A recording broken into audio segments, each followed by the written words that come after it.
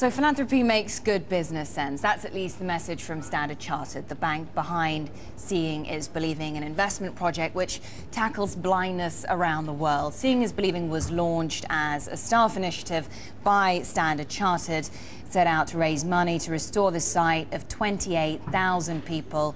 Ended up raising $1.6 million, reaching twice the number of people it actually set to help out. It now runs 66 projects around the world, operating in South Africa, South America, I should say, Africa and South Asia. Every dollar raised is matched by Standard Chartered. So far, it's actually raised more than $32 million, aims to bump that up to $37 million by next year, reaching 39 million people around the world. So Richard Meddings balances his position as Standard Chartered Finance Chief with the role of Chairman at Seeing is Believing. Joins me now. Thank you very much for coming in to speak to us. Thank you. So Standard Chartered has said that community investment is integral to its strategy, and it's part of the brand promise to be here for good. Can you tell me a little bit more about the sort of rationale behind that philosophy? As you know, Standard Chartered operates in about 70 countries. We operate in Asia, in Africa, and the Middle East. And the way we make money and make profit, and the way we offer banking is part of what we do. But actually being part of the community that we serve as a bank is also a key role. And Seeing is Believing is a very good example of that, in the world there are 39 million people who are blind, and 80% of that is curable. And if you think that the cost of curing someone who's blind because of cataract is only £20, so for £20 you can help someone who today is blind then to see, is hugely powerful. Now we do that, we do awareness on HIV/AIDS, we provide 6 million anti-malaria treated nets into Africa, and these are markets in which we operate.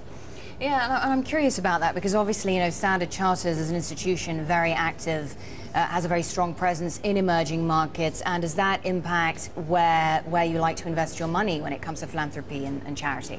The work we do in the community is in the footprint where we operate, so absolutely there's a correlation there.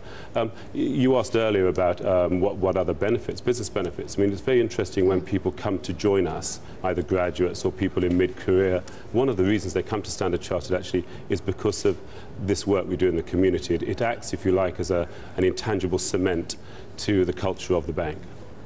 Yeah, and I'm wondering, do you feel like there is enough awareness out there, enough of an understanding about the commercial benefits for companies from strategies which have a sort of a broader social value, if you like?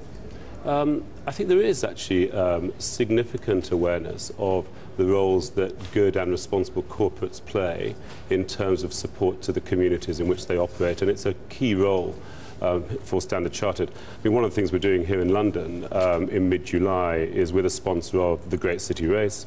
The Great City Race has run since 2005, no pun intended on run. I'm going to ask you to run in it. It's only 5 kilometres. My goodness, yes. And we use that. It's a lot for some people. It's a lot for some people. I do it.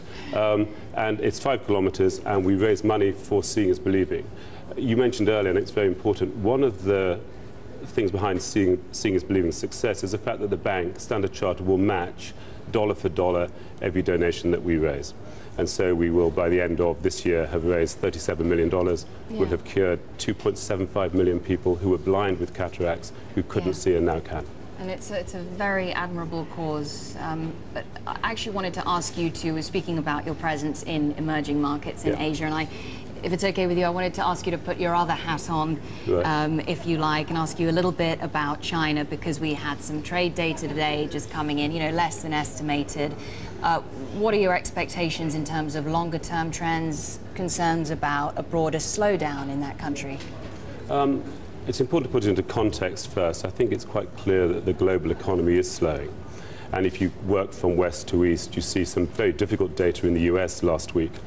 Europe is clearly under significant pressure. And then you go across to Asia. And I was in Hong Kong a couple of weeks ago, and the mood is very confident. Now, Hong Kong is confident because China still has very good growth. And I agree that the data may have been slightly down, but actually it still underpinned a GDP growth expectation for China this year of over 9%. China is managing to keep its economy going at a very good rate. It is dealing with high inflation. It's using monetary... That's a key risk, I guess, isn't it? It is a key risk, but it has very strong financial and fiscal reserves. It has good monetary policy tools to deploy, and it will do that. So we think the world continues to slow, but China remains a key component, key constituent in driving global economic growth. And I guess the other argument would be, the fact that the trade surplus came in smaller than estimated. Maybe that's a positive sign, given that China has come under a great deal of pressure to rebalance its economy, to do more to boost domestic spending. You saw in the 12th government plan, national plan, a very real shift in policy in China towards promoting internal consumption. And I think we will see that come through. The Chinese are very able, very directive in terms of how they manage their economy. For Standard Chartered, operating Asia, Africa, and the Middle East, a key component of which is China, we have high confidence that China will continue to grow at a good rate and underpin, therefore, trade and also intra-Asian trade. Great to get your thoughts on that. Thank you very much indeed, Richard Meddings, CFO, Standard Chartered Bank.